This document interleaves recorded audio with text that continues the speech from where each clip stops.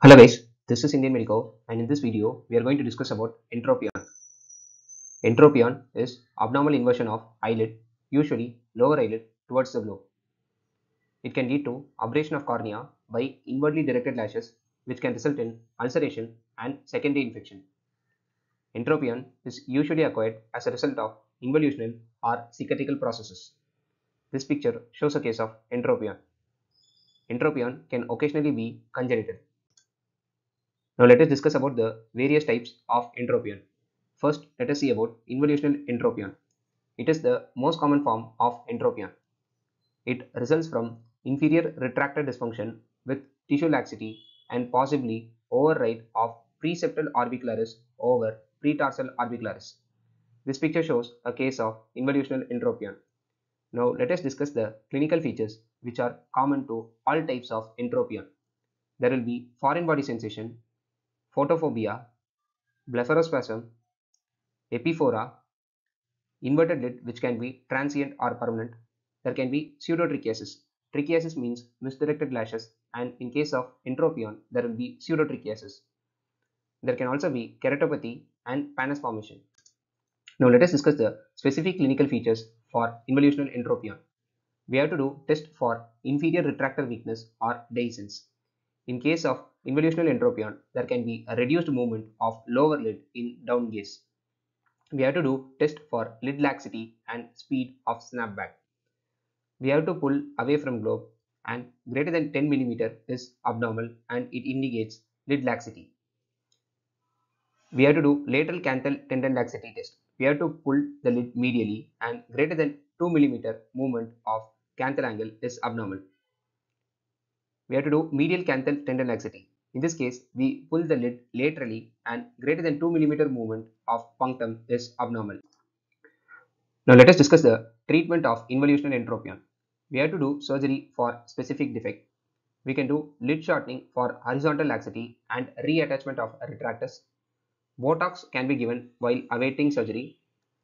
It is important to remember that orbicularis, that is V-type procedures, are no longer considered effective for involutional entropion.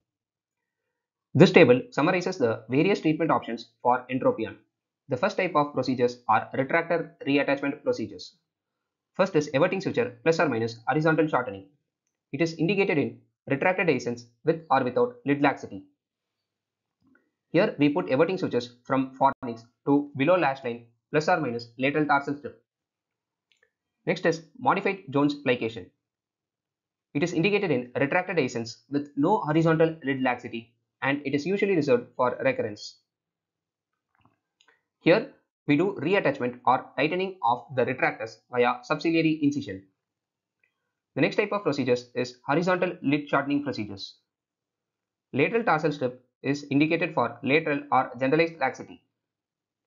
Here the lid is shortened laterally and tightened and it is elevated at lateral canthus. Next is wedge excision. It is indicated in lid laxity and no tendon laxity. Here we do full thickness pentagon excision. Next is Kunt-Szymanowski's procedure. It is indicated in lid laxity, no tendon laxity and when there is excess skin. Here we do wedge excision along with lower lid blepharoplasty. Next is medial canthal resection. It is indicated when there is medial laxity only. Here the lid is shortened laterally and tightened at the medial canthus. The next type of procedures are posterior lamellar reconstruction procedures, which are usually done for cases of cicatricial entropion, which we will be discussing in the upcoming slides. First one is transverse tarsotomy. It is indicated in moderate loss of posterior lamella. Here we do tarsal fracture and eversion of distal tarsus. Next is hard pellet mucosal graft. It is indicated in severe loss of posterior lamella. Here we do tarsal fracture plus eversion of distal tarsus plus limited separation of lamellae plus graft to posterior lamella. The next type of procedure is limitation of orbicularis override, that is Quicket procedure. It is indicated in lid laxity and retractor dehiscence. Here we do everting sutures and full thickness lid split plus wedge excision to shorten the lid. Now let us discuss about cicatricial entropion. It is uncommon. It occurs due to scarring vertically, which shortens the posterior lamella. The causes of cicatricial entropion are cicatricial conjunctivitis, which can be due to trachoma, ocular cicatricial pemphigoid, and other bullous diseases. It can also occur due to chemical injuries, radiotherapy, trauma, and severe blepharitis. The clinical features specific for cicatricial entropion are: in chronic cases, there will be loss of plica semilunaris, loss of farnicial depth, formation of symblophron or ankyloblephron, and dry eye signs. In case of trachoma, there will be subtarsal fibrosis. In acute cases, there can be papillary conjunctivitis, subconjunctival vesicles, injection, and it will show an evolving picture. Now let us discuss the medical treatment for cicatricial entropion. Medically, the cicatrizing process should be optimally controlled, especially before surgical intervention. It is also important to remember that excessive surgical delay may allow trichiasis to aggravate conjunctival inflammation. Now let us discuss the surgical treatment options for cicatricial entropion. We can do retractor reattachment procedures for mild cases.